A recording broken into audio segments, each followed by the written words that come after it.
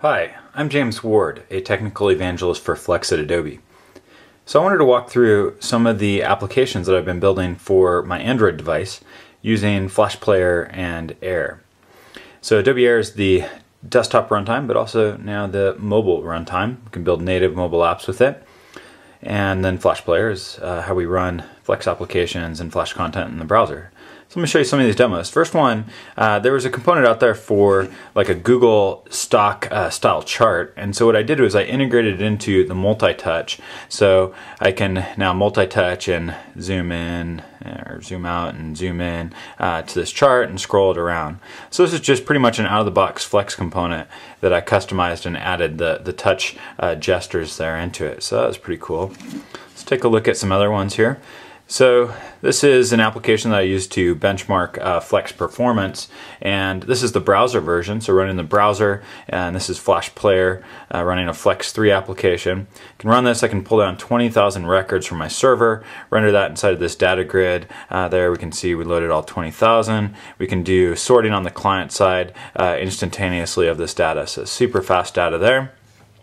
And I have the same thing running actually as an AIR application. So this is an AIR application. We can go out and fetch that same 20,000 records, and should happen in the same amount of time. Same application running both in the browser and on the mobile device here natively.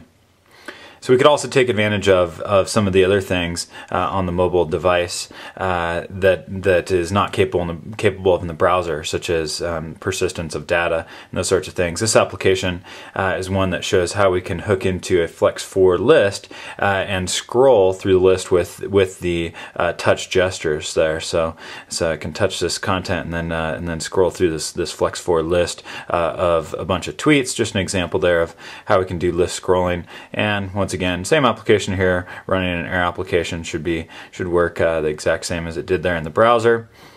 And then here's my favorite. This one is pretty cool because we can take advantage of some of the other Flex components that are out there. So one of those components is this heat map from iLog, and this heat map will actually be pushed in real time who's viewing samples in Tour to Flex right now. So there we go. Somebody has viewed one. That's great. And so great application there. But one of the things I wanted to do with this in the native version is I wanted to first of all add the gauge so that when we're in portrait mode we can see the gauge of how many people are viewing samples per minute in Tour to Flex. I should start to receive some information there as people start to view some samples. But I hooked into the orientation APIs, so now when I rotate this, what will actually happen is it will take away the gauge because we don't have the screen real estate for it, and then go full screen on just the heat map. So that's something that we couldn't do in the browser, but it's pretty cool there. So and we can rotate back, and now we get the gauge back into the application and the heat map. So pretty cool examples of what we can do with Flex and AIR on these Android mobile devices. Thanks for watching.